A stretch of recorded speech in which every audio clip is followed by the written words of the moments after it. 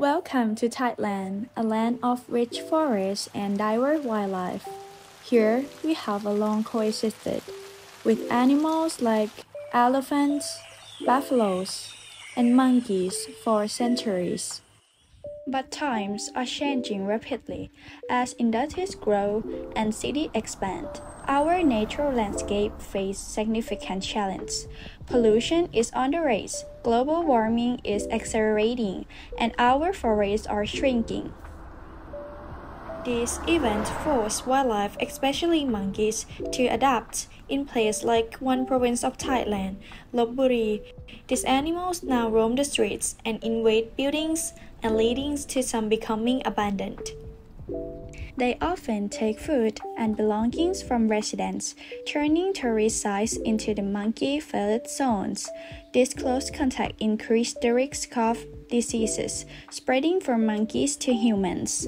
While it might be entertaining to watch, monkeys can transmit serious diseases to humans, including hepatitis, Ebola, rabies, tuberculosis, and even monkeypox. So, how do we protect ourselves? Here are some simple tips. Always avoid feeding or touching monkeys. Wear a mask and gloves if you need to be near them. And make sure to wash your hands directly after any contact. However, this is just one part of the solution. We need to restore and providing safe homes for wildlife with the overpopulation of monkeys in the city. One innovative solution is the creation of wildlife enclosures. These protected areas offer a safe space for monkeys, reducing the need for them to venture into urban areas.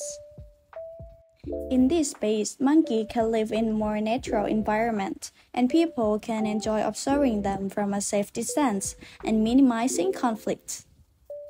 The One Health approach shows us that human, animal, and environmental health are all connected. When we care for all three, we create a healthier and more sustainable future. Remember, One Health is everyone's responsibility. By protecting our environment and this creature, we can live together in harmony. Let's work together to make this happen.